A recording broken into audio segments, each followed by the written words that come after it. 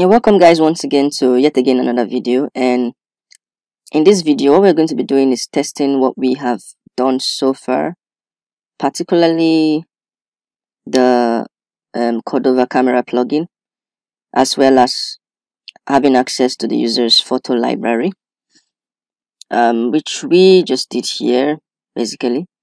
So the first thing I'm going to do first of all is to build this app. So ionic Cordova build Android.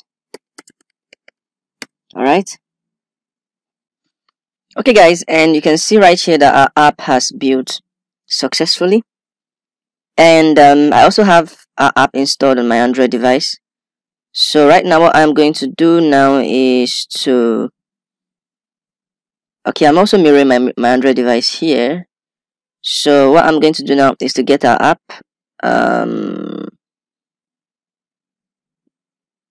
Yep, here's our app.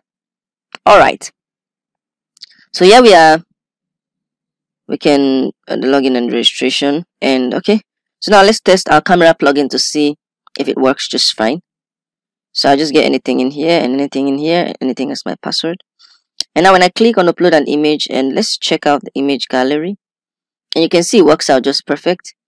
I could decide to pick an image here, and yep, you can see that. And now let me make use of the camera, and you can see my keyboard.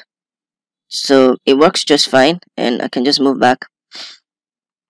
Okay, so our camera plugin works just as expected, and it actually also returns base64 string to the console.